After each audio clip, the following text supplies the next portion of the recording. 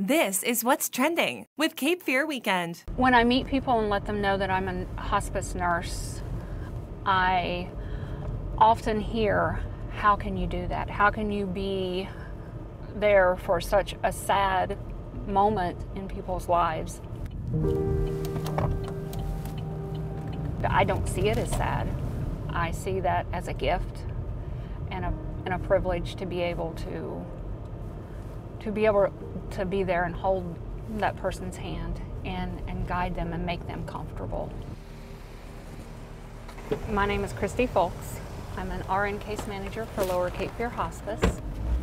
We are headed to a home visit with a patient. I decided to become a hospice nurse in my 20s. My mother was diagnosed with lung cancer, and we had hospice with her. When she passed, I looked at those hospice nurses and realized that one day I wanted to do that myself. I wanted to give back what I received.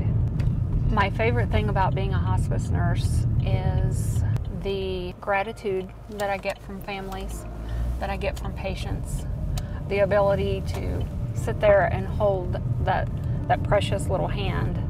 The most difficult part of the job is when families are having a hard time accepting that their loved one is nearing the end of their life and watching them suffer just as much as the patient. Each patient leaves a mark in your heart. You remember a certain smile or a certain behavior that they have. There are a lot more happy and joyous moments in hospice than people want to think about than they realize. Plan your Cape Fear Weekend and learn more about this partner at capefearweekend.com.